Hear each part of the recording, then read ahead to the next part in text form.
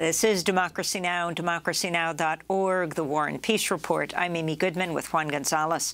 As the United States nears 1 million deaths from COVID-19, those living in poor and low-income communities suffered twice as many deaths as wealthier counties. That's the finding of a new report by the Poor People's Campaign and economists at the UN Sustainable Development Solutions Network. This is Dr. Sherelle Barber, director at the Ubuntu Center at Drexel University's School of Public Health, announcing the report Monday at the National Press Club in Washington, D.C. Yes, she's the daughter of the Poor People's Campaign founder, Bishop William Barber. This poverty and pandemic report is painful. An invisible airborne virus has proven to us that we are caught up in an inescapable network of mutuality and has shown us with vivid detail the deadly consequences of systemic poverty and systemic racism in our nation.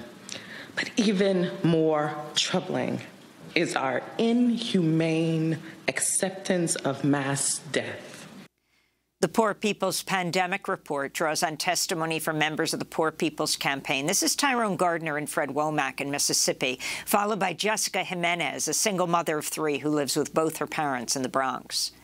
I do have a health concern. I have sarcoidosis, which is an autoimmune disease. And so I was stricken with COVID. My wife, she has lupus.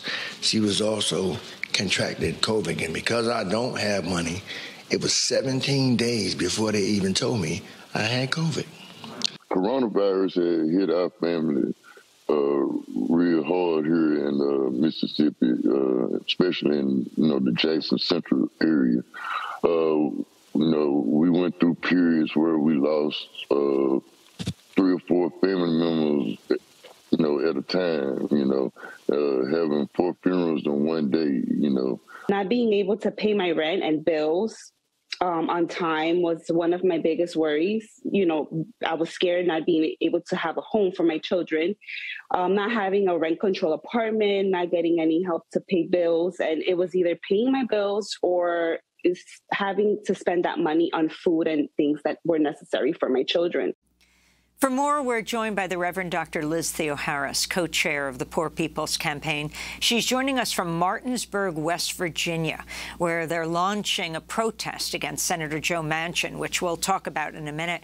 Reverend Theoharis, welcome back to Democracy Now! Can you lay out the findings of the Poor People's Pandemic Report, which was released on the 54th anniversary of Dr. Martin Luther King's assassination in Memphis, Tennessee, where he was fighting for the rights of low-wage sanitation workers?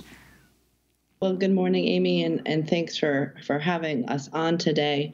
We're not celebrating this report. We're deeply mourning the fact that the extent of loss, the gravity of how much death, and how much of it was completely necessary. But indeed, what is shown in this Poor People's Pandemic Report is that overall in the pandemic, twice the number of poor people from poor counties died from COVID, and in various waves of the pandemic, up to 5 times the number of people in poor counties than in richer counties died. And so the report there's an interactive map, there's a storyboard, I really encourage folks to go to poorpeoplescampaign.org and check out. There's many findings, but it kind of overlays COVID deaths county by county, looking at about 3,200 counties across the country, and looks at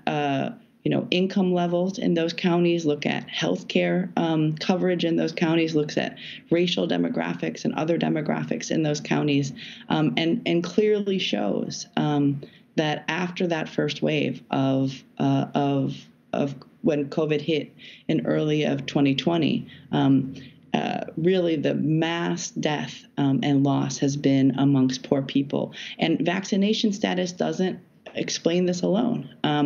There's counties that we explore in this that are highly vaccinated. There's double boosted.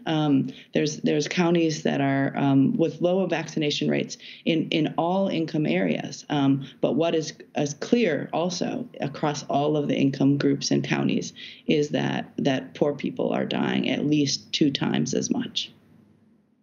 And why choose West Virginia as the place for this Poor People's Campaign March, the 23 miles from Harper's Ferry to Martinsburg?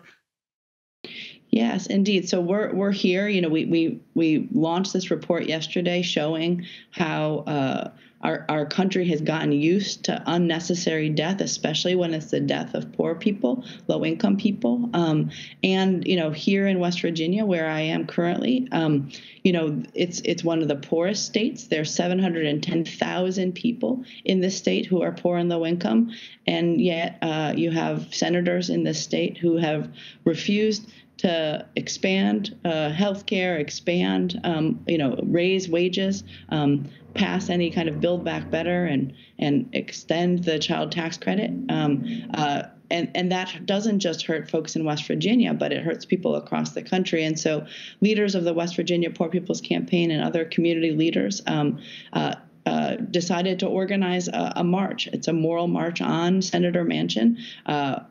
We will be marching from Harper's Ferry, from Storer College, where the second meeting of the Niagara movement and Du Bois and so many powerful leaders, freedom fighters in our country's history, met and figured out how do we keep a struggle going, and we'll march, to Martinsburg, to Senator Manchin's, offices there. There will be demonstrations at various places, including the coal waste plant, where Manchin makes his money off of coal, and really highlighting the connection between the evils, the interlocking injustices that the Poor People's Campaign has taken up, poverty and racism and ecological devastation and militarism, and this false narrative of religious nationalism that kind of covers up these wide and deep injustices that just do not have to be.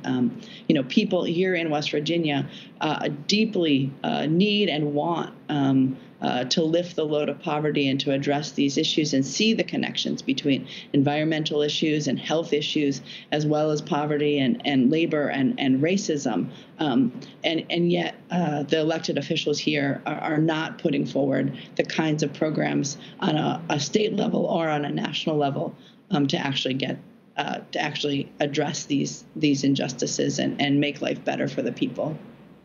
And you and Bishop Barber and other members of the Poor People's Campaign have called on President Biden to meet at the White House with a delegation of poor and low wealth people and religious leaders. Certainly at the Democratic convention when Biden was nominated, a lot of attention was paid to the issues of the poor. But has there been any response from the president about this?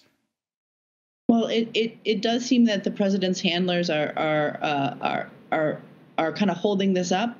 We have gotten every indication that President Biden is interested in meeting. When he addressed the Poor People's Campaign in the election and after the inauguration, he said that ending poverty would be not just an aspiration, but a theory of change. And so what the report that we launched yesterday shows is just one more kind of exclamation point on the fact that we need this meeting between poor and low-income people, folks who have lost loved ones in this pandemic and who were losing loved ones to poverty and racism and the destruction of our environment and militarism, even before and made worse during this pandemic. And so, indeed, it's impossible to be able to really hear the pain and come up with the solutions that are at hand that we do have without such a meeting. And so we're calling for that meeting. And then we're also organizing